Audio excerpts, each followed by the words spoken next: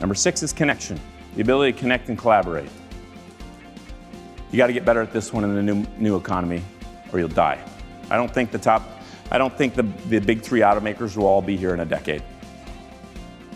But one of the great examples of this pillar over the last decade was when Chrysler said, we're going to build the new high-performance transmission on our own.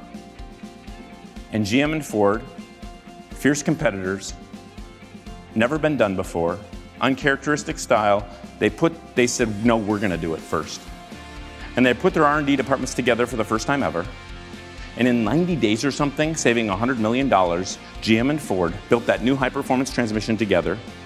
And that same transmission goes in every GM and Ford that takes one today, that takes that transmission today, because they're willing to connect and collaborate. If you like that, subscribe to our YouTube channel or go to trustedge.com for more free resources and tools.